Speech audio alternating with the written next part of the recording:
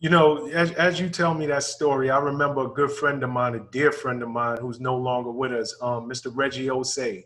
And Okay. this was a guy who was an entertainment lawyer for many years. He represented so many of the greats from Jay-Z to Mary J. Blige, so Oh forth wow. and so on. He built this amazing company. And he walked away from it. He's this Wow. entertainment lawyer. He had a huge office, a lot of employees. He's doing contracts for all of the major stars in entertainment. And one day he walked away from it.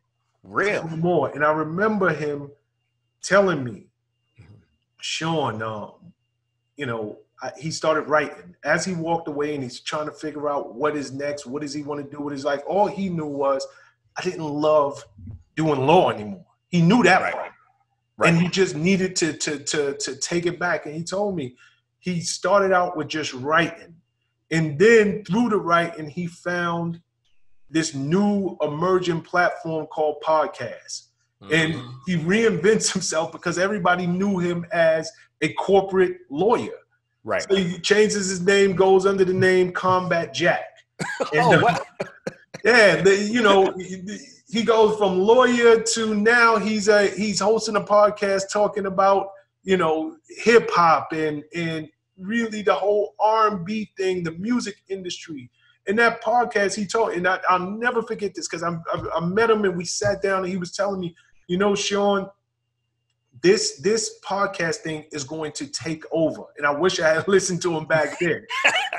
Because he started his podcast probably the same time you started yours, maybe 2 years earlier. And he said this podcast thing is going to take over the world. And I'll never forget, he started with, just like you, maybe 100 downloads, everybody he knows.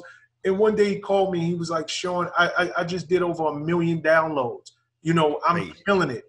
And the point was, he left something that he knew.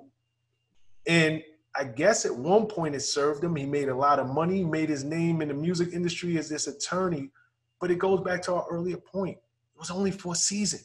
That was it. It was only for a season. And when he decided to transition, to walk away, he trusted God and he understood there was something better for him waiting. Something that spoke to his spirit, something that he would just enjoy doing. It was no longer work. And when he got into that side of his life, that part of the business really blew up for him. And unfortunately, we lost him a couple of years ago. But I love your story because that is the way I try to live my life. And I think all entrepreneurs, you will find success in the thing that you are most passionate about, the thing where your gifts lie. That is where you will find the most success. So search it, seek it, and don't stop until you figure out what is my purpose. And you go out, don't chase the money, but you go after your purpose full force. That money will follow, I guarantee. Man. I want to talk to you. Go ahead. I'm sorry. Yeah, I just want to interject real quick. So while I was sitting on that couch looking at the ceiling, and I'm trying to recalibrate, and I talked about doing, things that I like to do and things that I was good at. I have a new book. It's not out yet. It's going to be out in a couple of weeks. It's called Pinpoint and Monetize Your Genius. And that, I didn't know what I was doing at the time, but I was actually formulating that book. And your genius is the intersection between your passion and your talent. Okay. So stay there. Say that again, because that is such a poignant gem that you just dropped. Please say, where does your genius lie? It's the intersection of your passion and your talent. That's your genius. Okay. And so when I came back, I had to have my genius in full effect. That's the only way I knew to come back, because that's my truism. And so Black Entrepreneur Blueprint, the ecosystem around it, it was my passion and my talents that I put together to create that, what I call genius space.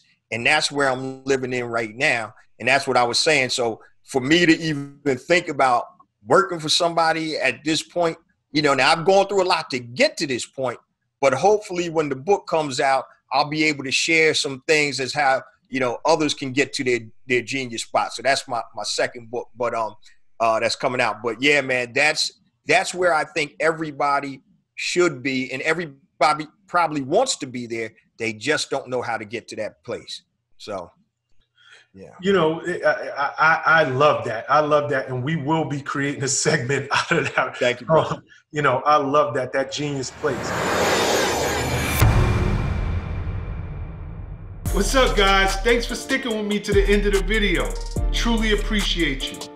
If you like anything you heard here today, go ahead and hit that subscribe button. And if you know anybody that can benefit from this message, feel free to share. Peace and love.